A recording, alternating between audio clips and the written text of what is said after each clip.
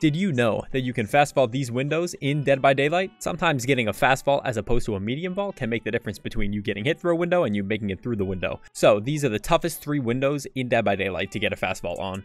At number 3, I have the window at the front of the Haddonfield main building. Now this one isn't the hardest, but it definitely takes some practice to get used to. Coming in at number 2, I have the Autohaven 4 lanes. This window is easy to vault from the outside, but from the inside of the lane, it's actually really tough. A killer is almost never going to expect you to hit this fast vault, and if you can pull it off in chase, you are just simply cracked. And by far, the hardest window to fast vault in Dead by Daylight comes on the map Suffocation Pit, right at the main building. It took me like 10 to 20 tries just to get the footage for this video. This is hands down the hardest one. I don't even think it's feasible to even go for this in a chase, but if you actually pull this off in a real game, you are just simply the greatest player to ever exist.